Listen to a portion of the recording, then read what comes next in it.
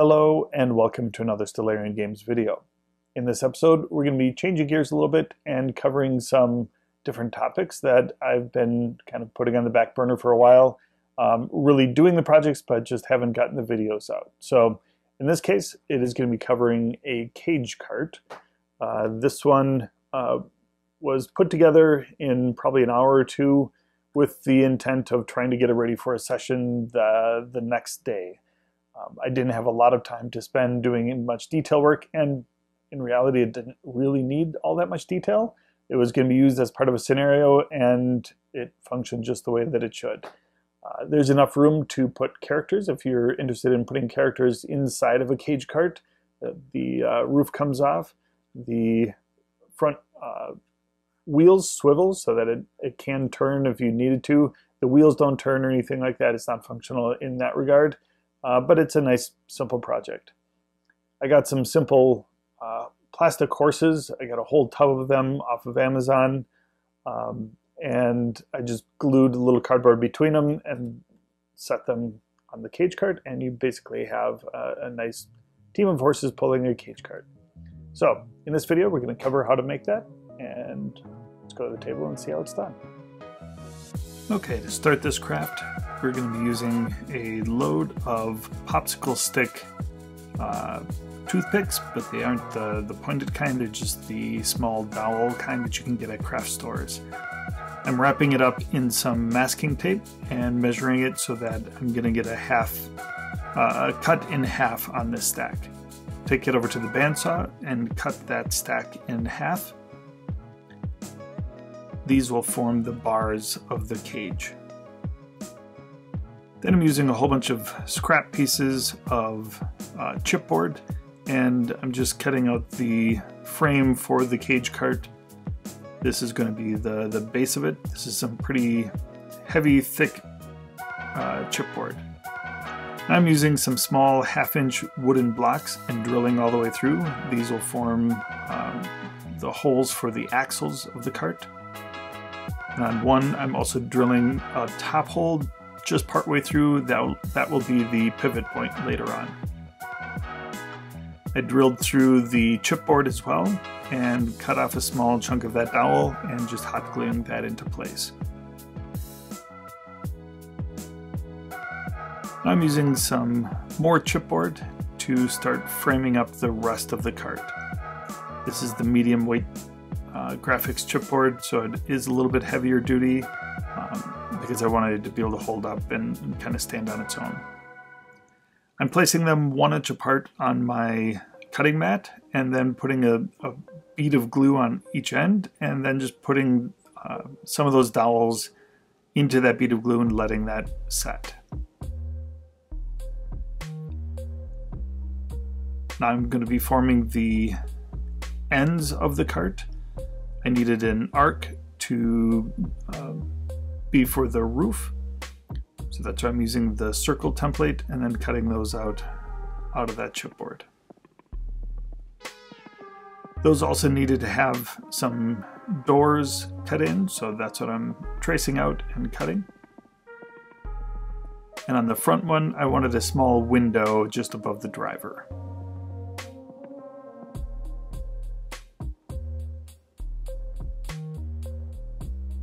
I'm cutting off another piece of chipboard for the actual door. This will be glued to the back side of it, and another hole cut into that and glue on some more dowels into that one as well.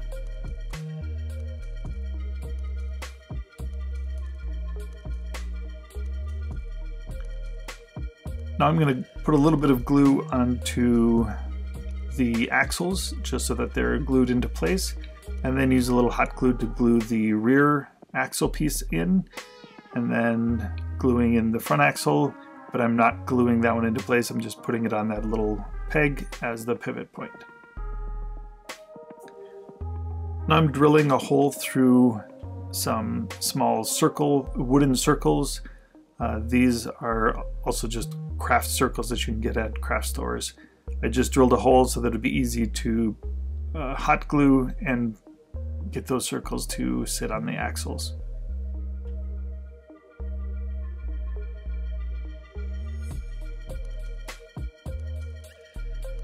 Alright, next I'm cutting just a template out of some styrofoam so that I can work on the rest of the cart without having kind of at an odd angle. Cutting some small dowels for the window above the driver, and then hot gluing those end panels into place.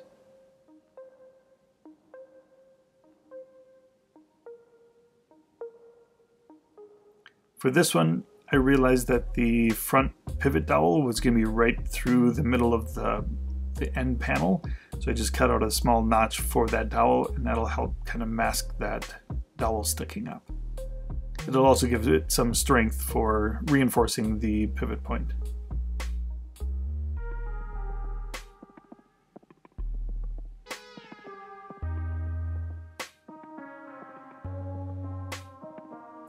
Now I'm just shaving off a little bit of those side panels that stuck out over the edge. I wanted to trace the same arc for the actual roof piece, so I'm cutting out another arc. This will serve as kind of the bracing for the actual roof. Then I'm using some thinner chipboard that would be a little bit easier to curve, cutting out a rough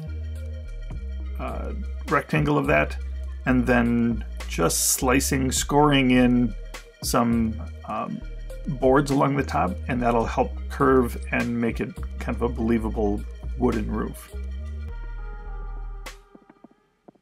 Once I had the curve where I wanted it, just traced in some lines where I think those arcs would be glued in, and hot gluing those into place.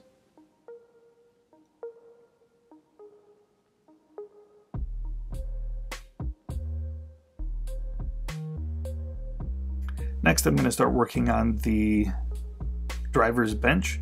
Just took a small chunk of that chipboard, kind of aligned it where I wanted it, and hot gluing that into place.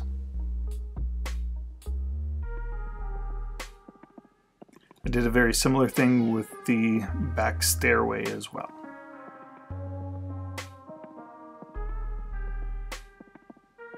Now I'm going to be working on the tongue of the cart. This is just more chipboard with a section of matchstick glued to it, and that's glued to the front of that pivoting piece. Now we're painting this all with black spray paint just to give it an even, quick coat. I'm giving it an undercoat of a dark brown.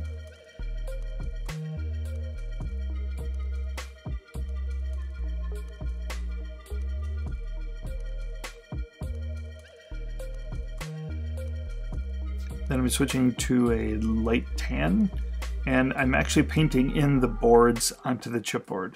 There aren't actually any boards on the exterior of this piece, but I just decided to paint it and give it a little bit more of a visual interest without having real texture behind it.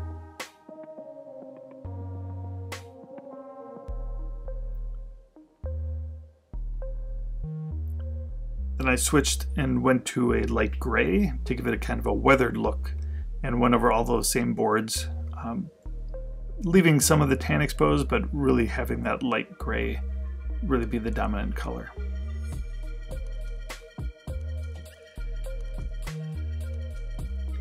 And here's the finished piece. This didn't take very long since I could spray paint it and then quickly paint it. I hope you liked this video. If you do, please hit the like button and subscribe, and we'll see you again next time. Thank you.